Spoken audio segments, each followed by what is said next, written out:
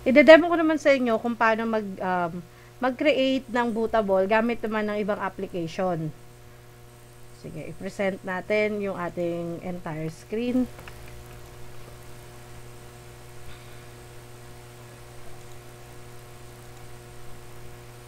Record natin ang meeting.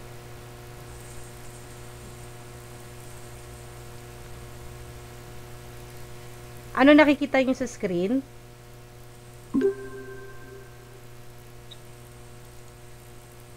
Wala pa, ma'am. Yun. Ngayon po. Ano po nakikita? Ayan na. Upgrade CPU. Ito po yung drive. Win setup po. Ito po yung link para ma-access natin yung Win setup from USB. Since na-demo ko na po kung paano siya gawin, ibang application naman po ang gagamitin ko or ang ide-demo ko sa inyo para makapag-create ng multiple operating system sa isang flash drive. So, ano yung isang application pa natin? YUMI Bootable. Kapag sinearch po natin yan, naririnig po ako?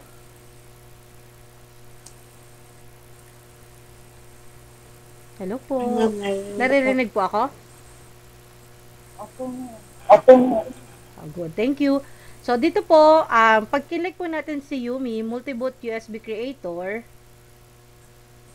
so ito po yung isa po sa mga alternative natin sa pag-create ng multiple operating system sa isang flash drive. YUMI means your Universal Multiboot Installer. It is a tool intended to be used to create bootable USB drives. Dito tayo naglalagay ng extracted ISO file natin sa flash drive. So, kung meron kang 32 gig na flash drive, pwede kang gumamit ng YUMI at malagyan mo yung flash drive mo ng mas maraming operating system and applications. This application is use it to boot your favorite live Linux operating system, Linux and Windows installers, antivirus utilities, disk cloning, backup, penetration testing, and diagnostic tools, and many more. So, ibig sabihin, dito sa installer na to, pwede mo nang pagsamahin yung ating tawag na system operating system at ang ating system software and utility software and application software. So, paano natin siya magagamit? So, browse down lang tayo. Nandito yung instruction kung paano siya gamitin. YUMI, Multiboot Bootable USB Flash Drive Creation. This tool works much like Universal USB Installer, except it can be used to run more than one distribution from your thumb drive. Distributions can also be uninstalled using the same tool. Okay. So, ito po yung lalabas sa screen kapag multiboot na po yung ating flash drive. So, once on restart natin yung PC, meron kang pagpipilian na applications or ina-navigate mo yan to access the OS or the applications that you want to access. So, paano natin siya mada-download? Click lang natin yung download YUMI. Close lang natin yung advertisement.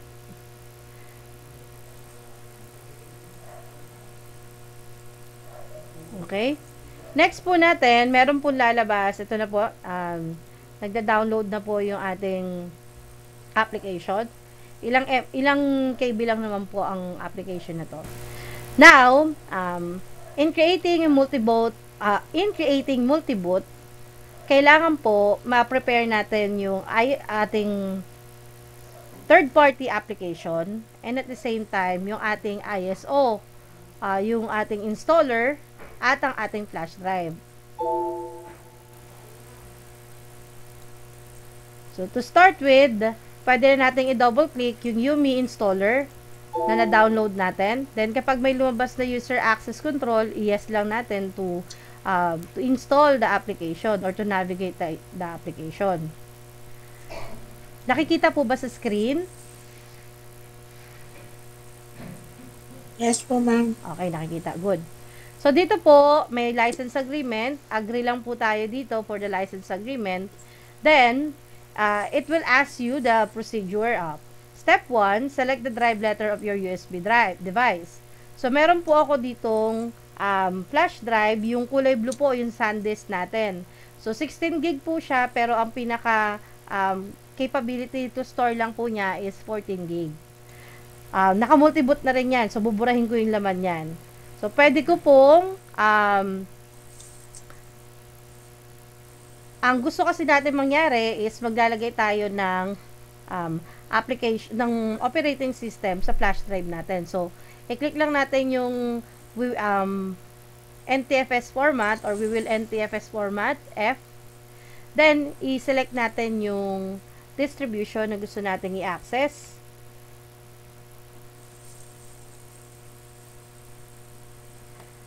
Wag din natin kalimutan yung wipe entire disk para yung laman po ng ating flash drive mabura po. Then, pwede na tayong pumili dito kung ano yung gusto nating ilagay sa ating flash drive. So, napakadami po nito. So, nandun lang tayo sa pinaka ilalim.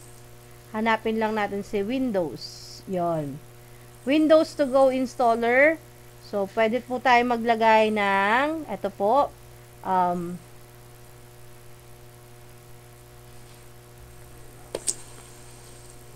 pwede tayo maglagay ng multiple Windows Vista 7, 8, 10 installer WinBoot. Excuse me. Then, browse po natin ano yung gusto nating install or i-create. So, meron po ako dito sa Drive D na installer. For an instance, gusto ko po mag-create ng Windows 7. Open lang natin yan. Then, click natin create. Excuse me. YUMI is ready to perform the following action. Wipe disk.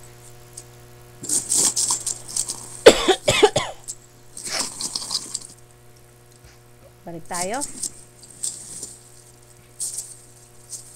Click lang natin po, yes, to perform this action. Then, hayaan nyo lang pong matapos yung ginagawa niya. So, as of now, ang ginagawa po niya is, binubura po niya yung existing partition, format, file doon sa aking flash drive.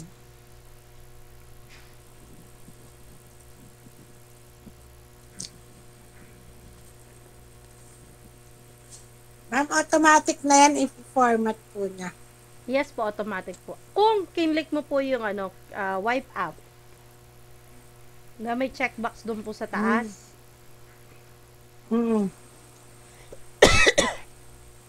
Kung kinlik nyo po yun, wala pong magiging problema. Mag-auto, na po yan. Ma'am, pag yung bang nireformat, ma'am, ask question po. Sige po. Di ba ma'am, sabi mo, mas maganda kung i-reformat muna yung flash drive na gagamitin. Kunyari, may nakita kang virus. Pag ni-reformat mo po yun, tanggal na kagad yung virus. Possible po. Depende po kung gaano kalakas din yung virus na naka-insert dun sa flash drive mo. Pero pag di na siya nag-a-appear, kung hindi na nag-a-appear, di natanggal na yon. Kaya nga ang advice ko sa inyo, di ba? Pag nag-reformat kayo, meron kayong 3-way Pwede kayong mag-reformat gamit yung, nakikita naman sa screen ko, di ba? I-right click mo yung flash drive, tapos click mo yung format. Yun, unang way yun. Dahil nag-loading kasi, hindi natin pwede ma-interrupt Tapos, pwede rin naman na through this management, i-delete mo yung partition, i-format mo siya. Ang pangatlo, pwede ka naman pumunta sa CMD. Ita-type mo yung command na format, space, ano yung drive letter na gusto mong i-format.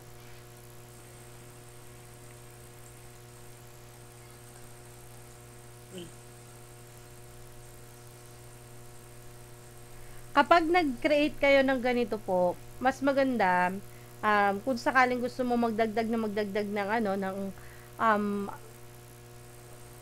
ng installer sa flash drive mo, isang application na lang ang gagamitin mo. Kung YUMI, lahat puro YUMI ang gagamitin mo para hindi nagkakaroon ng problema yung sa pag-create ng bootable. Ang kagandahan kasi sa YUMI, pwede mong samahan siya ng aside sa operating system, pwede mong samahan ng utility software. Kagaya ng driver pack, pwede mo rin siyang samahan ng antivirus. Hindi siya maghahalo-halo. Hindi naman po. May kasama dito sa application na to na i-organize niya yung mga file. Ihiwalay niya yung operating system at ihiwalay din niya yung mga system tools. Hihiwalay din niya yung mga utility tools or softwares. Pero sa akin, mas pabor ako kung magkaiba pa rin yung lagayan ng operating system at ng mga applications and other softwares mo para secure talaga na hindi mabubura, walang makukorrupt doon sa files mo sa flash drive. Napakadali kasi mabura ng laman yan.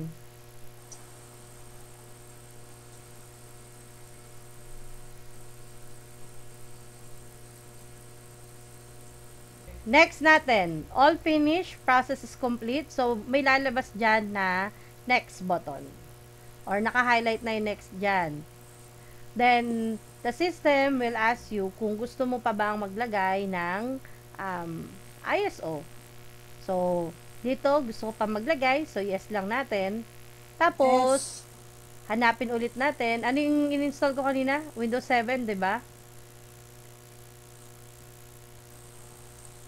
So, Windows 7, pwede akong, pataas ako.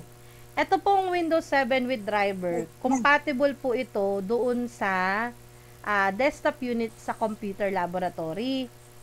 Kung naalala po ninyo, lalo na yung mga umaten nung Sabado, yung PC na tin-troubleshoot nyo, mga inassemble ninyo, ang compatible po kasi doon is Windows 10. And nagkakaroon ng problema kapag ini-install namin ng Windows 7 sa USB or sa USB 2.0 and USB 3.0. Kaya ang ginawa ko po is nag-create ako ng ISO na meron ng driver para sa flash drive. So, i-click lang natin yan, open. So, yung gagawin ko sa demonstration na to, 4 na operating system ang nakalagay sa flash drive. Click ko lang yung create. Para kahit laptop, desktop, o kahit na ano yung ginagamit nyo dun sa ComLab, mababasa yung flash drive or yung bootable na ginawa ninyo.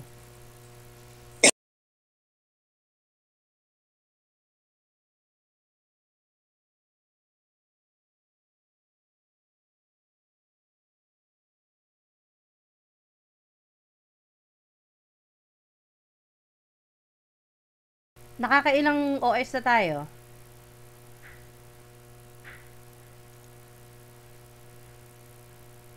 Hello po. Dalawa po. Nakadalawa na tayo. So, ulit lang tayo. Would you like to add or more? Yes. Select natin yung pinakadulo. Winboot. Browse. 2008 R2.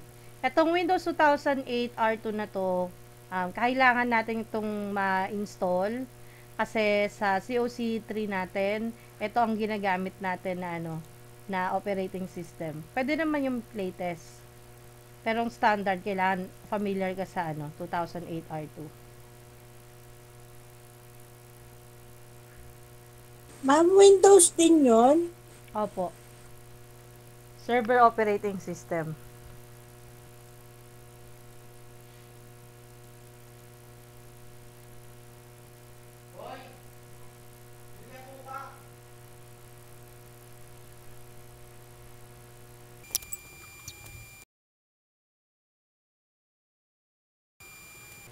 Okay.